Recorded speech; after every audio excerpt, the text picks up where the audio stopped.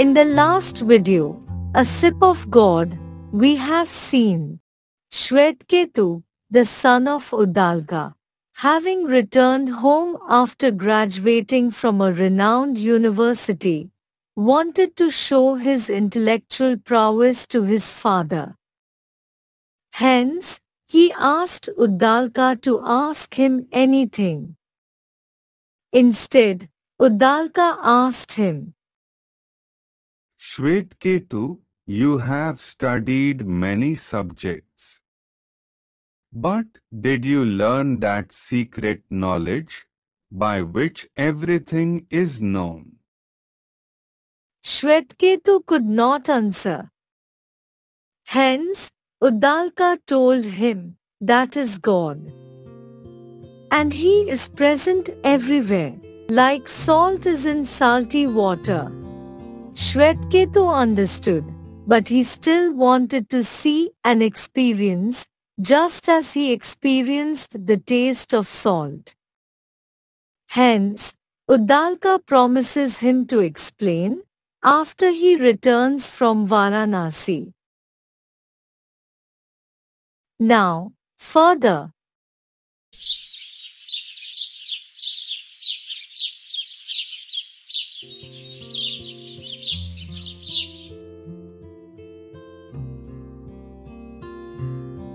Respected Father, as you promised before leaving for Varanasi, will you please explain me how can I know God? Bring me a fig from that tree.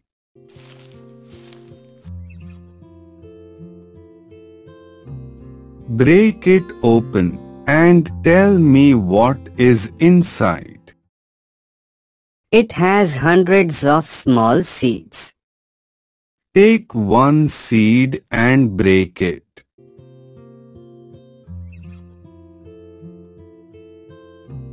Now, what is inside?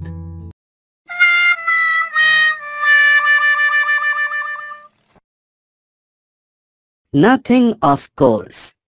See, my dear, even then, a huge tree grows from this small seed.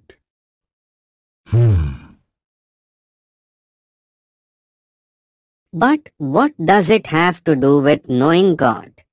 See, you found nothing in this seed, but you have faith that the fig tree standing there has grown from one such seed. Right? So, similarly, when you see the whole world full of intelligent beings, itself following an order, then definitely it should have arisen from some such intelligent seed. And that seed has to be God. But how do I find Him? In your mind, behind all the activities you do every day, from eating to playing to studying, there are thoughts. Now think, who is giving you the power to think?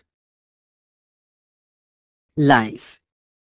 I am alive and therefore I can think and act, and so life is behind all my thoughts. Yes, correct.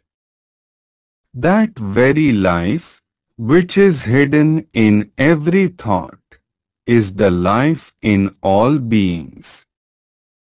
That life, my dear Shvetaketu, is God, and also that life is you.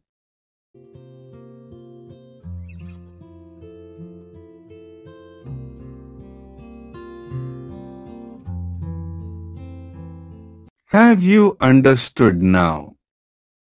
Yes, Father. Now I understand that we all are God alone. Our bodies, thoughts, feelings might be different, but behind it, the life is one. And as long as we forget the difference and focus on that life in all, then the whole world is revealed as nothing but God. And I too am that. With this, Shvetaketu's inquiry of God ended. But has ours?